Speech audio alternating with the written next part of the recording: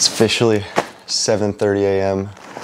May 15th, the day that I leave, and I just finished packing.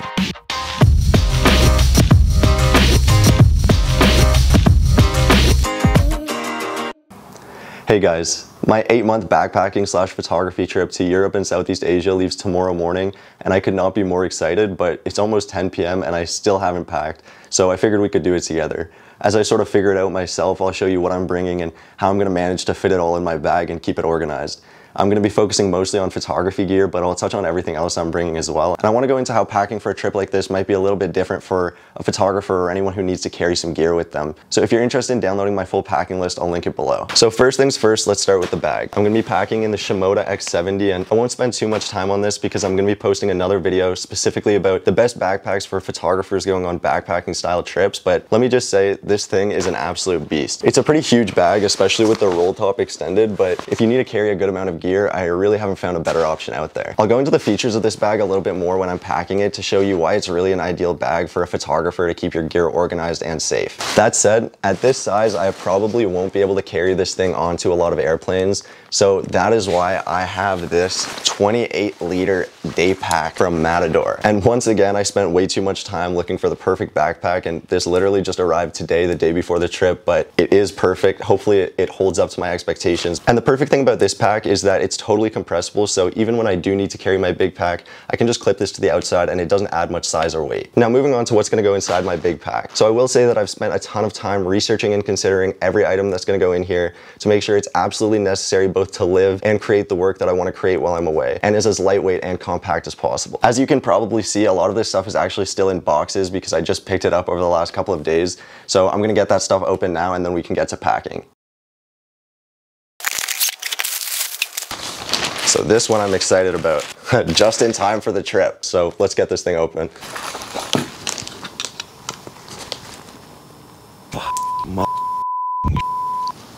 Cut myself. You know what, it's definitely bigger than I expected, thicker at least, so we're gonna see how this is gonna fit in my bag. Maybe I don't bring the case, we'll see.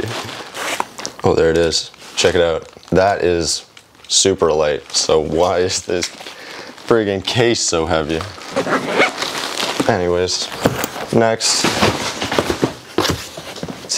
In this box, we got really excited about this one. This is the sunglasses from a company called Go Wood that I'm gonna be working with while I travel, taking some photos and videos for them, and all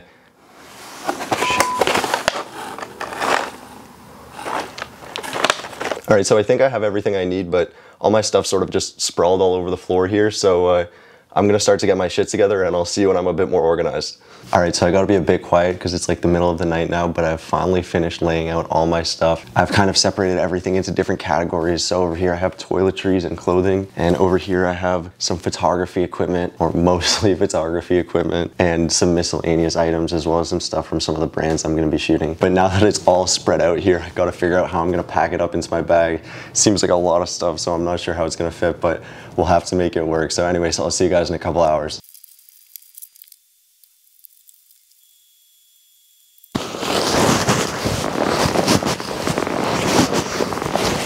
All right,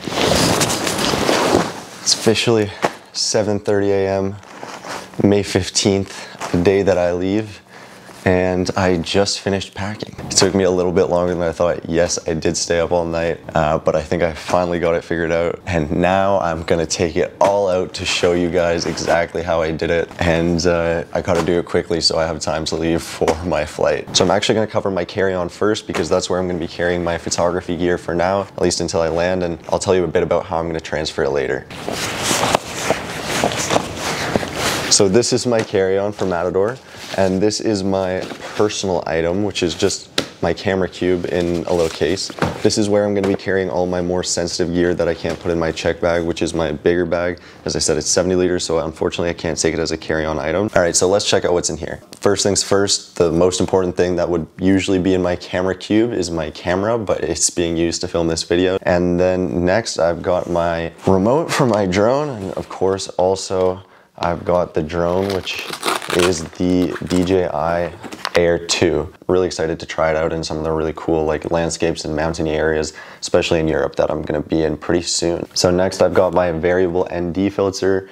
This is a 4-stop variable ND filter from Polar Pro, and it's the 82mm size for my Canon 24-70 2.8, and I've also got a step-up ring here, which is kind of a ridiculous step-up ring. It's 82 to I think 43mm for my 16mm pancake lens. In here also for the drone, I've got some extra propellers. This doesn't need to be protected, it's just in there for convenience, but I like to have it in there. This is just some cleaning supplies for like lenses, sensors, really any camera part that I need to clean, I can get done with what's in that bag. Next, I've got, again, just for convenience, doesn't need to be protected, but my Peak Design leash, which is their thinnest neck strap that they make. From Peak Design, I've also got the wrist strap, and I did have the Peak Design clip, which I really would have loved to bring on this trip, but unfortunately it just broke. Next up, I've got my memory card wallet, which is in here because of course I want to keep that nice and secure. This is just the case for my EF to RF converter because I'm still using the EF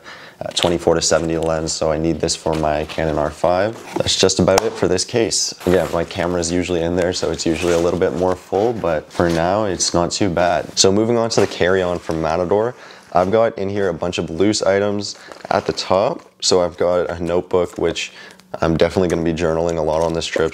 Got some medication. In here, I've just got a Think Tank cable management pouch, which conveniently has cables inside it, as well as some hard drives. I've got a converter in here for like USB, HDMI, Ethernet, RGB, really whatever I need. Got my CF Express Type B card reader. Got 2 SSD hard drives. These are Samsung T7s with 2 terabytes each. I plan to use a lot of storage while I travel with photos and videos, so hopefully this is enough. And then everything else in here is just like little charging cubes, cables, travel converters for Europe. I've got the cube for my MacBook charger. Basically, the only other thing I have in this main pocket of this bag is 2 big items. So the first one is my laptop, which is heavy as shit. So the last thing in the main pocket of this bag, which is really taking up most of the space in this bag, is the case for my Ronin RS2, which, if I can even get it out of here. I've also stuffed a bunch of other shit in here. I'm actually gonna take this out of here. So this is my portable battery charger, battery bank, portable charger. This is my portable charger from Anker. This has like 6 iPhone charges in it. I actually bought it because I thought you could charge a laptop, which is not true, but it's still pretty cool. This is the RS2 Pro Combo. It includes the Raven Eye and the Follow Focus and a bunch of other accessories, which I probably won't actually need. Of course, I've got the gimbal itself and batteries. I got the batteries for the drone, batteries for the camera, batteries for the gimbal itself. You're not really supposed to put them in check luggage, and I'm carrying this on, so nice and tidy and convenient. And also in here, I have a lens because it just fit nice and conveniently in the corner of this case. This is the 16mm lens I was talking about. This is a 16mm RF pancake lens. It's super small, super light, pretty cheap also, so I picked this one up to bring as a second lens in case I want to go even wider than the 24-70, but to be honest, I plan on shooting 90% of the time with the 24-70. That's that for the DJI RS2 Pro Combo. I picked this up to replace my Ronin S because it's about half the weight, and I've heard really cool things about the functionality about this, so I'm excited to try it out. It's actually my first time using it on this trip, which is not something I recommend, but sometimes you gotta do what you gotta do when you're in a bit of a time crunch. What else we got in here? Of course, on one side, on the water bottle holder, I've got the Joby GorillaPod. This is the 3K Pro. And on the other side, I've got my water bottle from Simple Modern. This is another brand that I'm going to be working with. So clipped to the outside, I've got my compressible hip sack, or like a fanny pack from Mech. Probably going to actually take this off and use it for like my passport and wallet and phone when I'm at the airport. So I've just got a couple of small things in this outer pocket here. I've got sleep mask and got earplugs in there somewhere. Yeah, I've got earplugs. So This is so that I can go to sleep on the plane because, like I said, I didn't sleep last night because I was packing for so long, so I'm definitely going to need to sleep on the plane. A couple of packs of gum again for the plane, my little mini travel toothpaste and toothbrush, and that's just about it for my carry-on. So as you can probably tell, packing for a trip like this as a photographer creates a bit of a dilemma.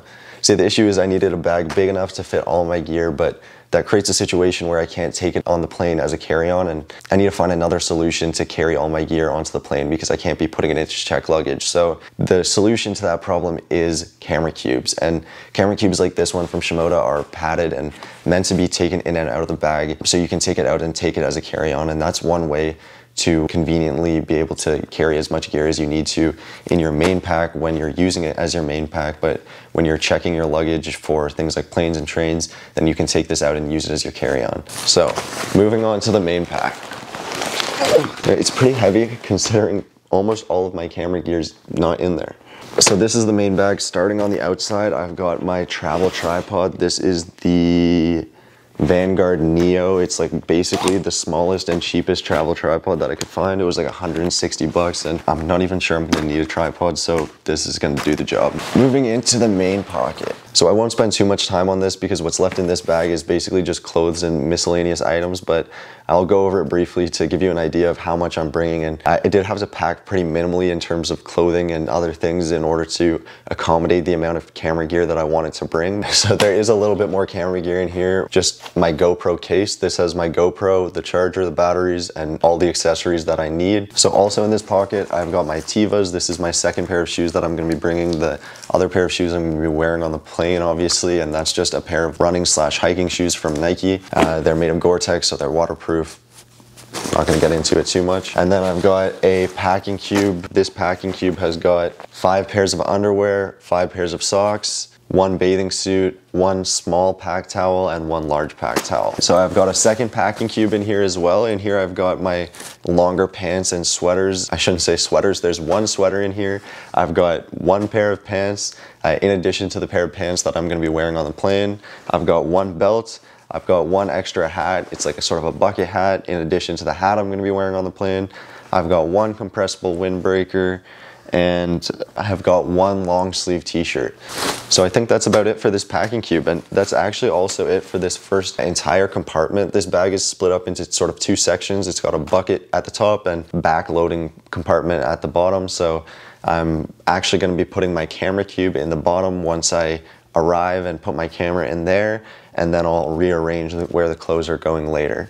So moving on to the top compartment of this bag, which is the bucket roll top. First off, I've got my toiletries. Not even gonna bother going into this, but all my toiletries fit in this bag. I've also got another packing cube in here. I have got... Did you go to bed last night? For a few hours. So this is like my shorts and t-shirts packing cube. I've got in here 4 t-shirts, 3 pairs of shorts, 2 are like athletic shorts and one's like 1 nicer pair of shorts. And I've also got 2 tank tops in here. And then finally, the last thing in this compartment, this is what I'm calling the bag of miscellaneous items. So this is basically everything that I couldn't find another place for went into this packing cube because I didn't want it to just be loose somewhere else in the bag. In here I've got like my water bladder, I've got another GoPro accessory, got some of the sunglasses, got a headlamp, got a fork, spoon, knife kit that sort of goes together, more sunglasses, more Cliff Bars, and that's just about it. As a friend said to me recently, there's about a 100% chance that you'll forget something, and I'm sure that's probably true, but it feels like I've got a lot of stuff here. But still, I'm sure I'll learn as I go, and hopefully my gear will change as I realize what I actually need. And on that note, I hope this video has been somewhat helpful. I know for me, one of the biggest struggles when I was planning my trip was figuring out what gear to bring and how to pack it in my bag. So I hope if you're a photographer planning to go on a trip like this, that maybe I saved you some of the same struggle that I went through. Anyway, I'm leaving in literally just a couple of hours, so I've got to run, but if you're interested in checking out more videos like this, I'm gonna be making videos all throughout my trip about the behind the scenes of my shoots, how I'm shooting while I travel, how I'm working with brands, and just updating you on my progress while I travel. So if you're interested in more videos like this one, definitely stay tuned. And like I said, I'm leaving in just a couple of hours, so I've got to run and get all this stuff packed back up, but I'll see you guys in the next one.